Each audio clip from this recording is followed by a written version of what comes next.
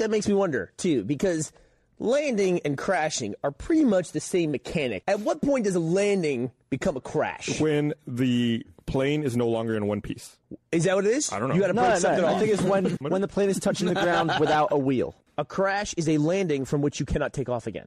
That's an interesting distinction. So if you're out of gas, you crashed. The pilot goes home. Plane crash. Someone opens the emergency door, crashed. The 5 signs of crash. 1, no wings. 2, all burned up. 3, passengers outside the plane. I don't know what the last 2 are. I don't remember.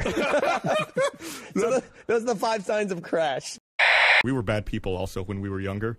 Jeff and I. We had a thing we'd go to random parties and we'd call it Klepto Club. We would have a contest to see who could steal the craziest thing from any random party near campus. So we would just literally walk into parties. We don't know anybody. And then one time we walked out, Jeff had a giant, 5-foot tall cactus. And we were running down the street. That's pretty awesome. We couldn't fit it in the car. We're trying to figure out how to Go. That's pretty.